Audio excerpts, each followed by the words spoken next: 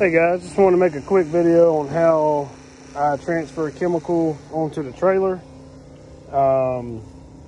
First off, coming into the tank, I've got a bulkhead with a 90 into a cam lock fitting with the banjo cam lock. On the other side there, I've got a hose barb and just a piece of 1/2 inch hose that probably just comes down to here somewhere. It's not, I don't have it hose clamped on or anything. There's not a lot of pressure coming through here, but it just lets the sodium hypochlorite go to the bottom of the tank and fill up. No bubbles or anything. See if I can see it right there. Maybe not.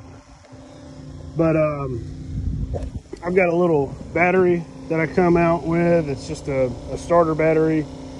I bring it and just simply bought one of the Femco sprayer leads and just plugged it into the connection on the battery right here.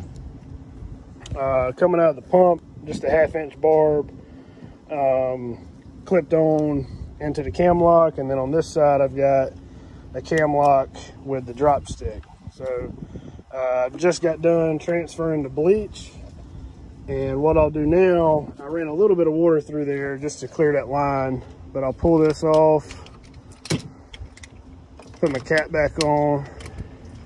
You don't need that cap. That could also be a vent for you, but, and then I'll just take this, stick it down in there, let it run for a little bit, flush itself out. If it looks like bleach is in there, it's just an old dirty bucket.